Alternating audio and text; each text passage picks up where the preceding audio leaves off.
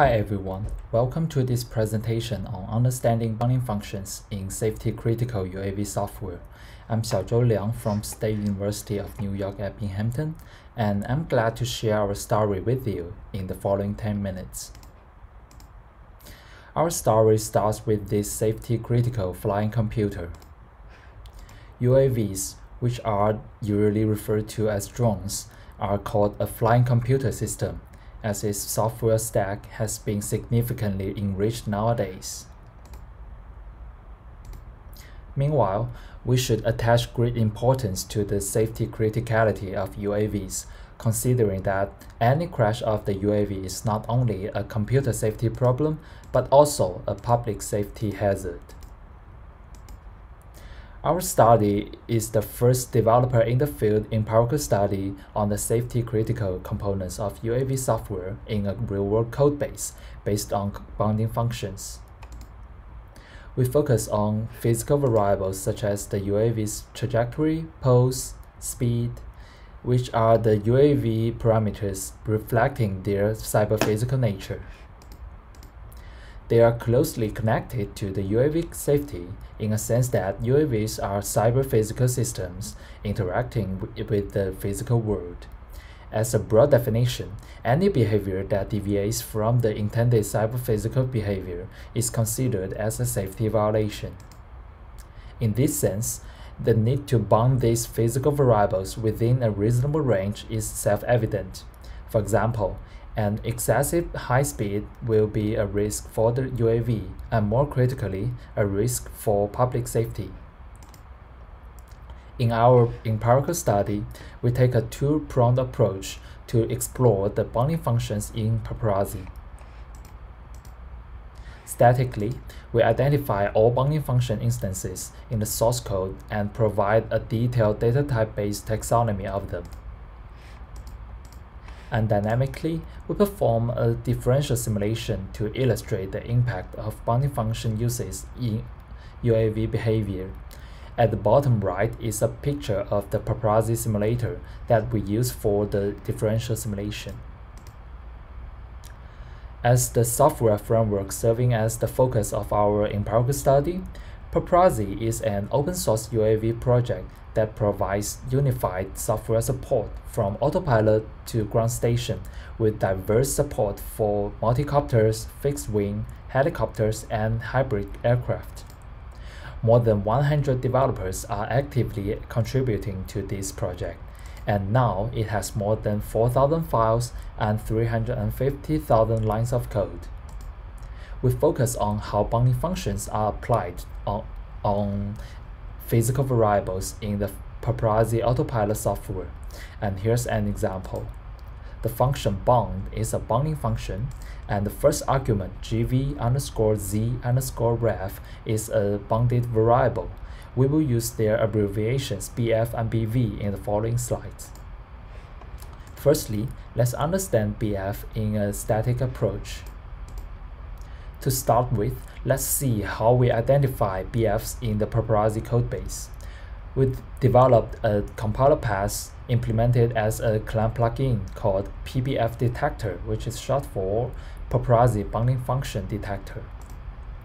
We manually selected 19 predefined BFs in the form of C macros by inspecting all .h files. PBF detector is makefile aware and is involved in Paparazzi's hierarchical compilation with 78 CMake files distributed at various levels. After identifying the BF instances using PBF detector, there's an interesting observation that the BAVs fall into a small set of physical variables. For example, a large number of float type variables representing the pose of a UAV, which are the pitch, the roll, and the yaw. From the view of abstract data type, these float values indeed logically encapsulate the floating number and a specification on what a pitch or roll or yaw parameter should conform to. And in this study, we will classify our BF instances based on the logical data types of their corresponding BVs. Overall, Our data type-based taxonomy can be summarized as not all floating values are created equal. By refining them into data types, their logical roles in UAV software start to emerge. Here's the detailed data type-based taxonomy. We identified 109 BF instances that are directly related to the UAV safety and classified them into 5 categories shown in the first column, which are the management of trajectory, sensor, speed and acceleration, engine, and pose. And within each category, we perform an in-depth analysis on how BFs are used in Paparazzi, defined as use scenarios in the second column. For example, under the pose management category, the pitch roll yaw data types have more specific use scenarios such as safe pose change rate and safe pose maintenance. This is an example of the use scenario safe heading change under category trajectory management. Paparazzi follows the carrot-based approach for circle navigation. As is shown in the bottom right figure, a virtual continuously updated waypoint is used to guide the next movement of the UAV, similar to using a carrot to attract a mule to move forward. And carrot_angle represents the UAV's heading change in the next time interval. The BF highlighted in the code snippet bounds the carrot angle change within the range between pi16s and pi4s. This BF instance is necessary, considering that a drastic change in heading may affect the stability of the UAV as well as the correctness of the circle trajectory. After studying BF statically, let's perform simulations to understand BFs in a dynamic approach. We use Paparazzi's built-in simulator to simulate a UAV's flight based on a flight plan, which is essentially an XML document describing how you want your aircraft to travel. For each simulatable BF instance, we perform 2 experiments. The first one is a simulation of the autopilot with a predefined flight plan, where the code with the BF instance is called, while the second one is a simulation with the same flight plan, but the BF is removed. There are 30 out of 64 simulatable instances producing different results when comparing executions with or without BFs.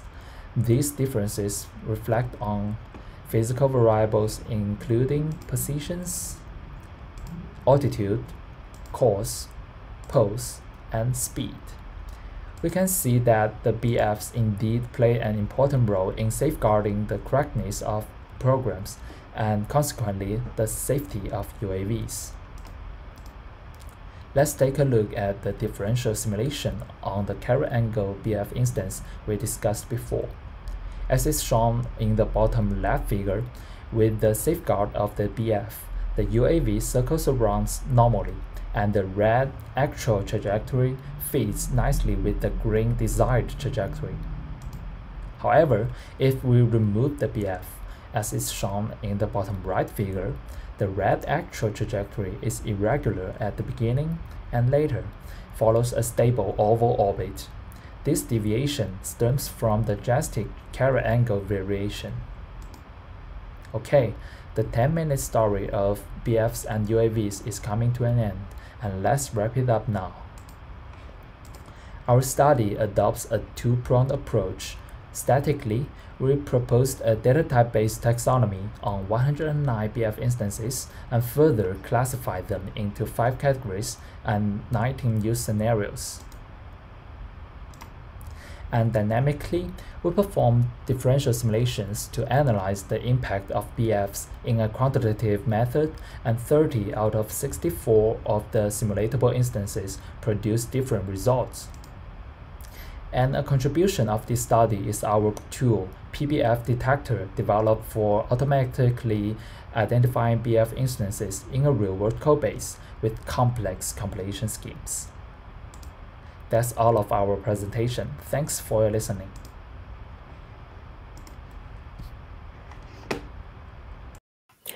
We are back again. This is the Q&A session for the last paper in the session. I hope you enjoyed the presentation, and I am here with Xiaozong Liang, and he is ready to answer your questions. We got a question on the chat from James, and he's asking, on the simulation summary slide, you say the BFs provide safety, but the evidence on the slide is instead that BFs affect behavior. Did you measure the number of cases where the changed behavior was unsafe?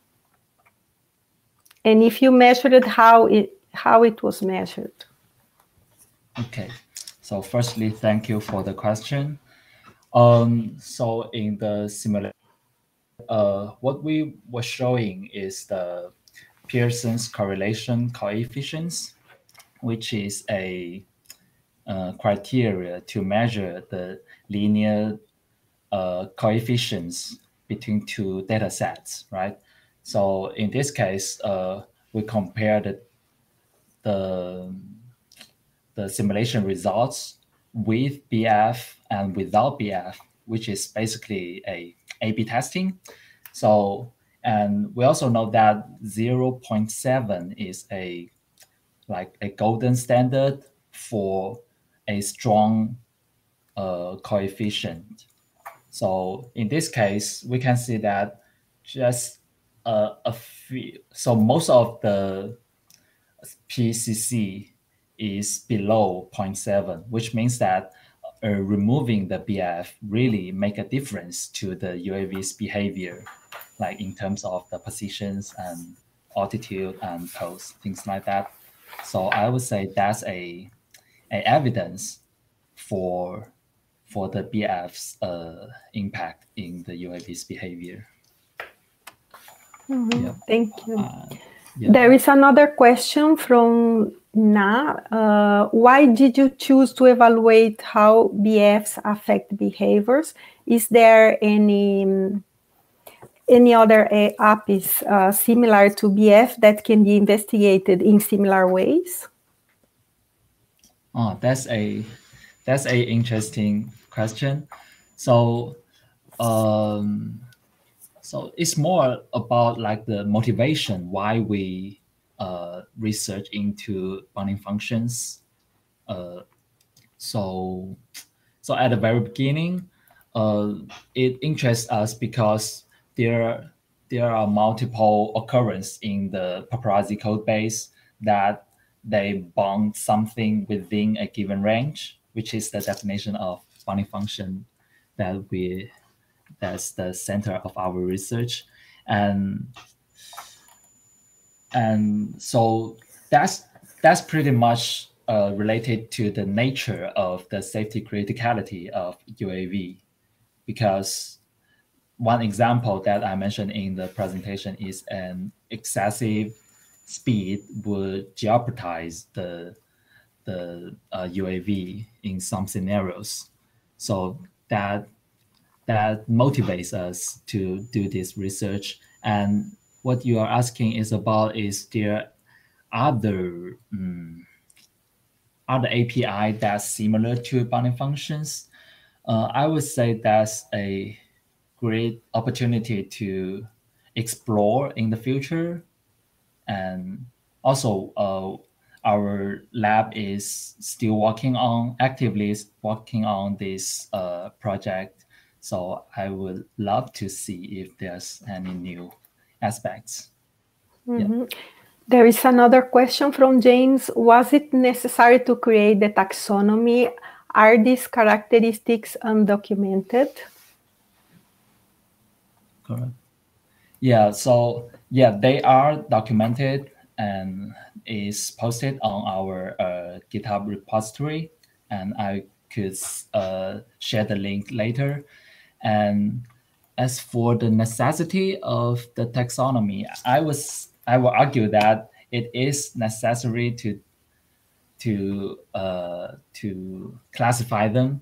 So we believe that this taxonomy is useful for future UAV control software, as they will still need to like fundamentally interact with the physical world, right? And the behavior and the manner that the UAV interact with the world is still similar. They will need to like navigate. They will need to control their navigation. They will need to understand their surroundings via sensors. They will still need to understand their orientation, understand their locomotion, which is which is like strongly connected to our taxonomy. So as our study shows, the vast majority of bounding functions in Paparazzi revolve around these 5 types. And these cannot be accidental, I believe.